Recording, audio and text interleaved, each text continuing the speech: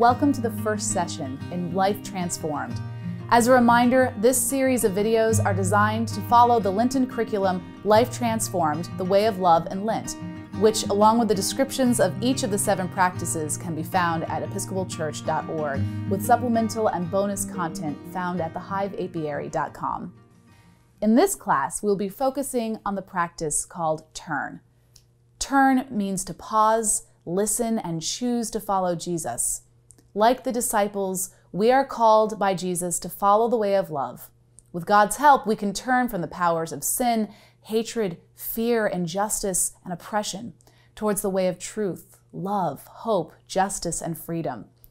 In turning, we are reorienting our lives to Jesus Christ, falling in love again and again and again.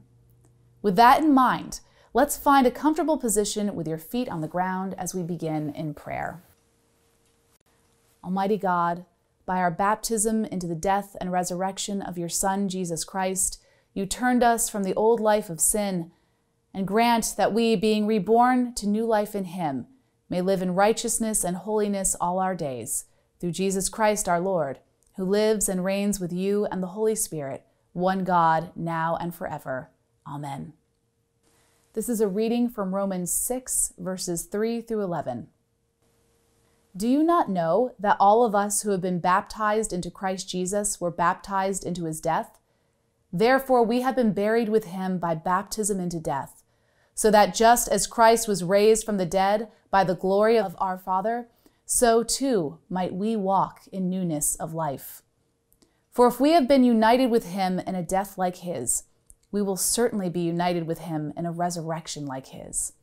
We know that our old self was crucified with him so that the body of sin might be destroyed and we might no longer be enslaved to sin.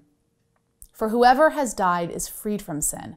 But if we have died with Christ, we believe that we will also live with him. We know that Christ, being raised from the dead, will never die again. Death no longer has dominion over him. The death he died to sin once for all, but the life he lives to God. So you also must consider yourselves dead to sin and alive to God in Christ Jesus.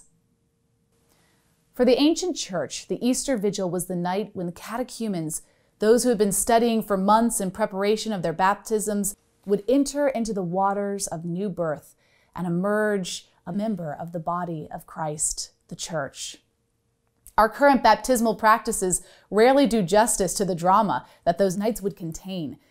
We have evidence that catechumens would be asked to stand on a hair shirt, which was a mark of penitence, confess their sins, and renounce Satan and all the forces of wickedness that drew them from the love of God. As they did so, they would turn towards the west, the direction associated with death since the sun always sets over the western horizon. Then they would turn and face the east, the direction of new life and resurrection. As they watched the sun begin to rise, they would make their profession of faith and walk into a large font.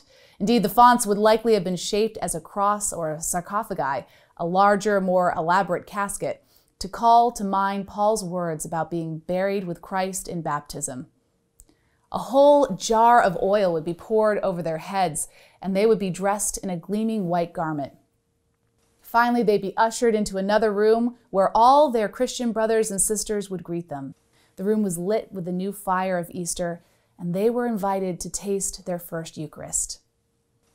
The drama and mystery of the moment is palpable even now, and it's no wonder that this ancient rite has been adopted into our modern Easter practices and every baptism. In our baptism, we've been turned from a life of sin and begun to walk the way of love back to God. In our baptism, we've been turned from death itself and been joined with Christ in his everlasting life. And in our baptism, we've been turned from living a life alone and become one with the whole church as members of the body of Christ. So let's explore this way of turning and reflect either with a small group or by yourself, maybe in a journal. In the letter to the Romans, Paul lays out his theological belief that baptism is our turning point into a new life with Christ. It is the time that we leave the life of sin and death behind us and will be born into life that is eternal. In your group or in your journal, if you're on your own, Join in discussion about the lesson and have conversation about some of the questions that I'm going to ask you in a moment. And just so you know, there are even more questions and activities listed in the full curriculum. So here's the first one. Paul's vision of a baptismal life is one lived free from the weight of everlasting sin and death. What does it mean to be freed from that burden? How much does sin weigh on you? Turning is a practice that involves confessing our sins as well as forgiving others.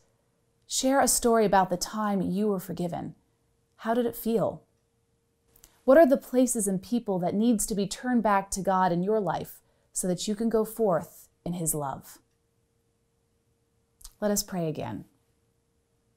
Almighty God, who through your only begotten Son, Jesus Christ, overcame death and opened to us the gate of everlasting life, grant that we who celebrate with joy the day of the Lord's resurrection may be raised from the death of sin by your life-giving Spirit, through Jesus Christ our Lord, who lives and reigns with you and the Holy Spirit, one God, now and forever. Amen.